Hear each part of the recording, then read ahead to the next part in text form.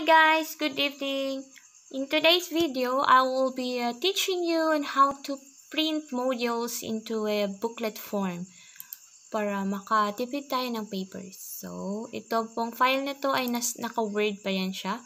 Let's open that one. What's this? Just close that one. Open na po, naka-word file. And let's just convert that into PDF. Save as, tapos click browser. Save as, type. Just click that one and choose PDF. Then click save. Let's see what will happen next. Tuyok-tuyok pa siya. Okay, very good. Ito na po ang tsura ng ating screen. Let's choose this icon, printer na icon. So, if we click this one, meaning we're going to print this file. Very good. Siyempre, let's check this one, properties. Letter ang nakalagay, but the size of our module is A4. So, click natin to. Tapos, there, A4. Set natin siya sa A4. Then, the quality, I want it high. Kasi malabo na paningin natin. High. Tapos, click OK. Okay? Since Epson ang nakalagay dito, let's check this one. Click it. Let's choose brother. Kasi brother na printer ang ating gagamitin.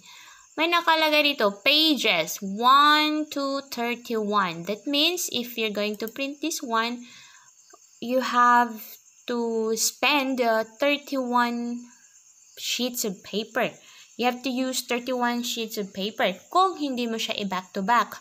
Pero kung i-back-to-back mo siya, sa pag-print ay nasa 16 kasi 31 siya eh.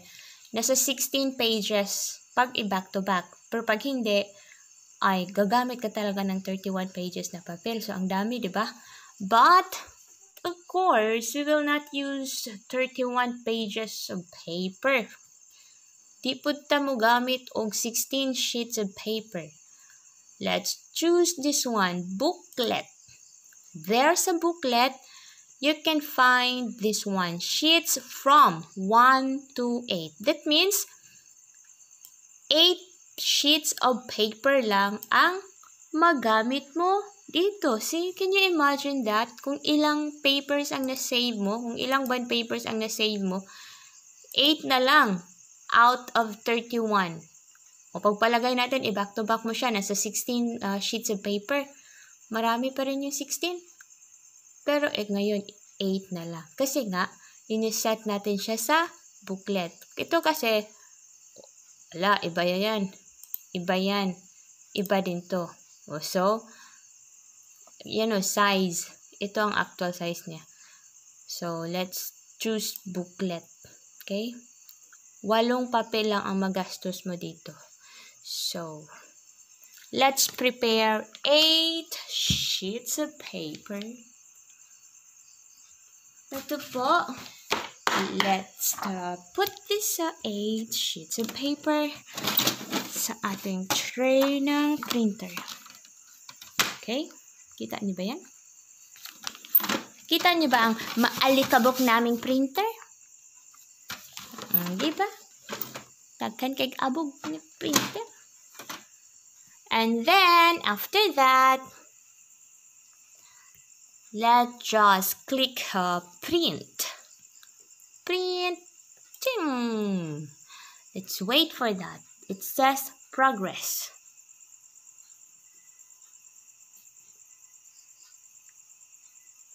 Wait. Time check is now 1 o'clock and 40 minutes. 1:46 a.m. It's Sunday po. And I'm here sa cottage, guys, kasi on-site kami lahat bukas, Monday. Yung magkipag-agawan ng printer. Okay, that's it. Meron nang lumabas na ganyan. Set plain paper into the paper tray and click OK button to the print. To print the first side of the paper. Na-set na natin, di ba? So, let's click OK. Ta-da! Oops! Do not click OK for the second time. Kasi mamaya na yan siya sa other page. I mean, the back page. Hayaan mo lang siyang ganyan. Okay? Now, the printer is working. Pagpasensyahan na yung mga kalat namin dyan, guys. Kasi ano yan, in preparation for the face-to-face classes, namili na po kami ng mga cleaning materials, mga containers for the hand washing, and then boxes of bond papers kasi for the production of modules. Okay?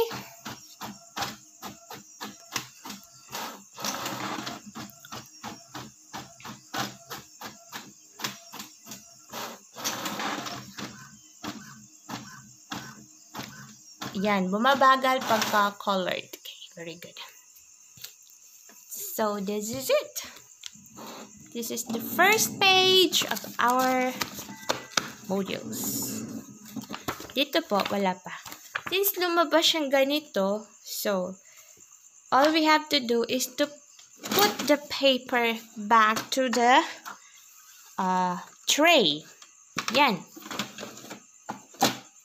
Yan, nandun na sila lahat. Tapos, we're going to click OK, right? But for me, I don't want to put all the papers there because itong printer na to ay nangangain ng papel. Gutom palagi. Pag kinakain kasi niya ang paper, tapos mag-print siya on the other side of paper, nawawala ko sa passing. Like, nawawala yung numbering ko, yung number of pages ba? Nalilito na ako kung ano. Andun na po ang first page. So, that's the time you're going to click this one.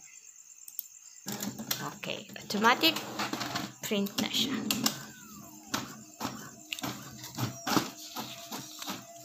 Ito po ang natira, oh. So, ayan. Set aside natin yun siya dyan. My light is too bright. Tapos, pakainin natin siya ng another sheets of paper. Kasi nga, yung aim ko dito, ayoko siyang doble-doble yung kain ng printer. Isa-isa lang. Para hindi ako malito sa number of pages.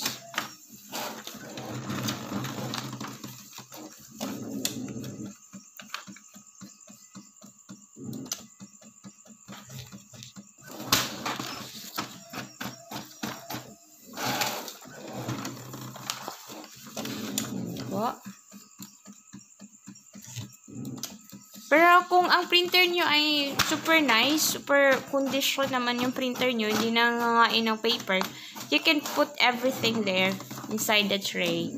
Lahat ng papel, pwede mong ilagay dyan.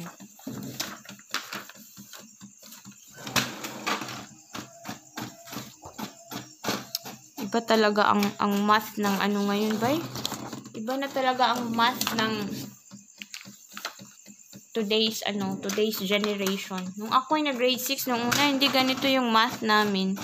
Ano lang, very basic. Ito ay wala na. Mahirap na ang math nila ngayon.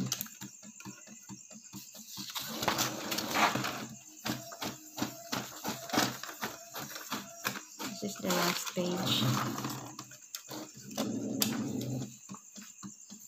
That's the last page. Come on.